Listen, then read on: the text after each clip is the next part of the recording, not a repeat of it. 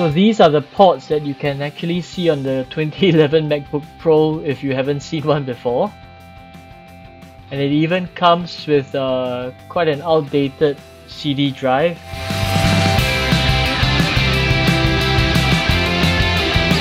And this is my 13-inch MacBook Pro that I've been using for the past 9 years, so that's a really long time in the technology world. And everything is working pretty well. It's still moving, it's still allowing me to work on documents and surfing the internet and so on. The only gripe I have is now the screen. As you can see, it starts up pretty fast.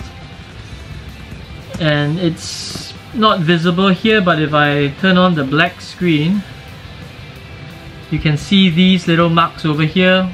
So it's kind of spreading across the screen and obscuring whatever that's being shown on the screen.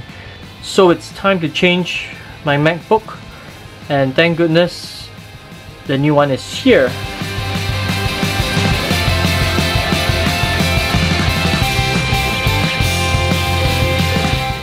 And the MacBook Pro was assembled and shipped from China, and it took about 10 days from the moment I placed the order to the actual delivery to my home.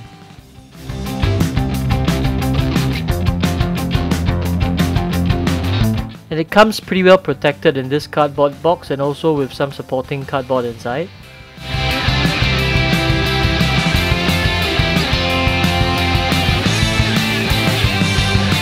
And I started using a penknife before I realized that it was actually an easy pull tab at the side.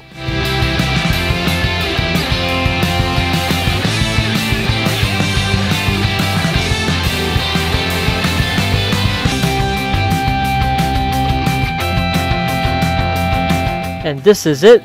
I ordered the space grey 13-inch M1 MacBook Pro 2020 with 1TB of solid state drive. And inside you have the guide to give you an introduction to the MacBook Pro and some of its functions.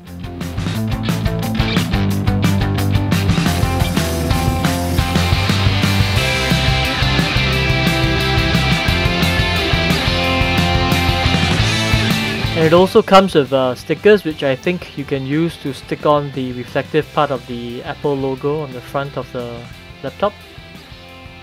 And of course you have your charging cable together with the charging plug.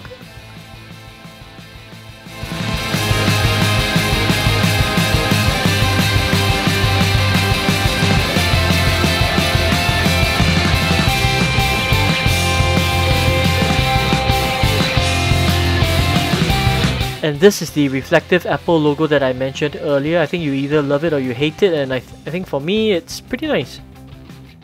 And it comes with two USB-C Thunderbolt ports on the left of the laptop and headphone jack on the right. And that's all.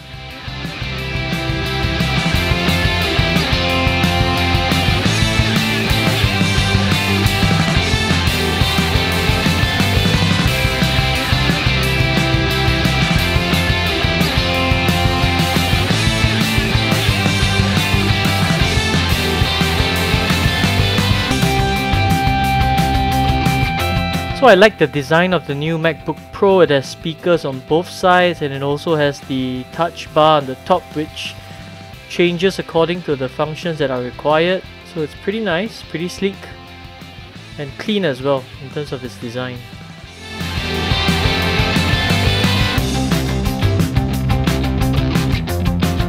And of course, when I compare it with my 2011 MacBook Pro, then it's miles ahead.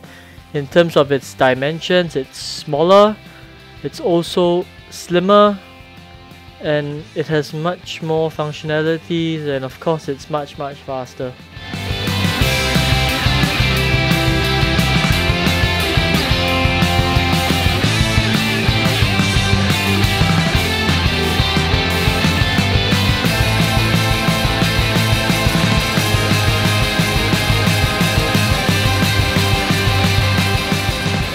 And so that's pretty much it for this short unboxing video. It's pretty sleek, light,